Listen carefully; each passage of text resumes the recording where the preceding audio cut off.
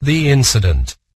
An incident that occurred in the Charlotte Douglas International Airport in North Carolina earlier this month is at least a curious coincidence, or it may possibly even represent the assassination and suppression of another highly important energy from the vacuum invention.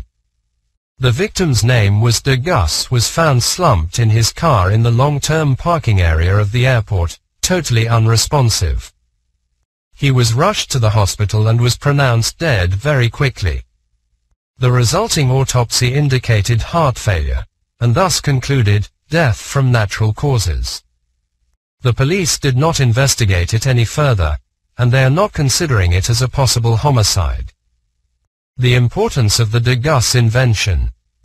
Geus was in fact the inventor of a thin wafer-like material that somehow specially aligned the atoms or electron currents ongoing in that material so that the wafer produced a constant amperage at a small voltage continuous real power.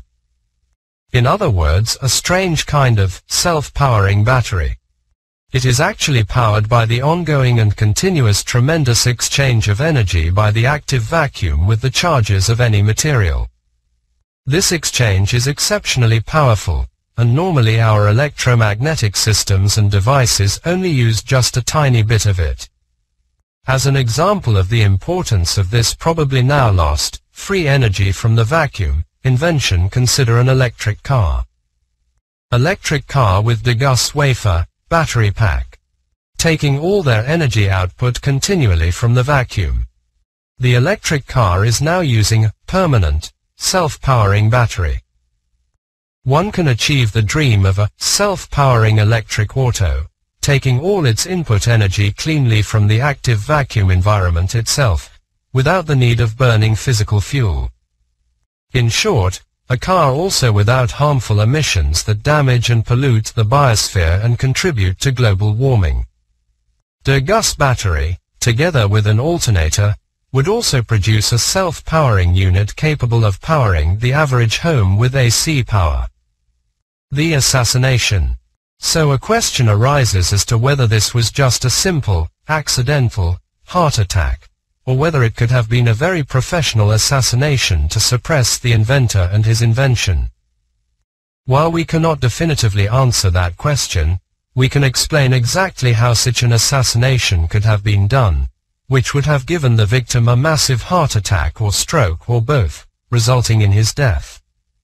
The standard method of assassination to provide a certified autopsy report of death by natural causes is the little M-beam shooter, using the Venus ECCM technique, means warping of its wavefront to destroy the body's control of its heartbeat. There are two basic sizes. One is about the size of a pocketbook, and has an effective range of something like 30 feet or so. The other is the size of a bazooka, and its beam is effective at a range of about 200 feet or so.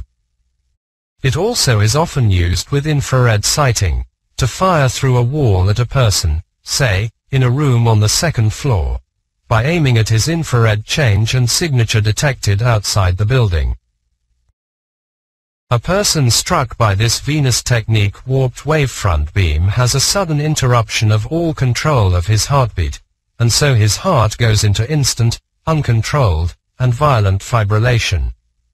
Exposure to the main beam for 10 seconds or more is almost certain to result in death of the individual, by a resulting massive heart failure, stroke, or both.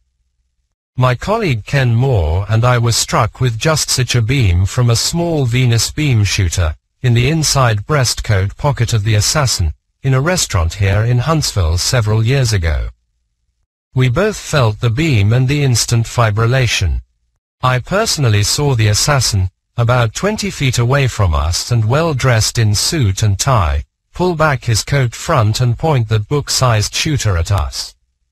Fortunately, we were seated right beside the emergency exit from the dining room, and I knew about Venus technique shooters and their drastic effects. So we just immediately jumped right through that exit, setting off all the alarms, but getting out of the beam in just a few seconds. So we lived to tell the tale. If this were indeed used in the Geus death case, It would have been very simple for the assassin to simply approach him, while he was still sitting in his just-parked car, hit him with the beam and hold it on him for say, 30 seconds to a minute, then close his coat and simply walk away.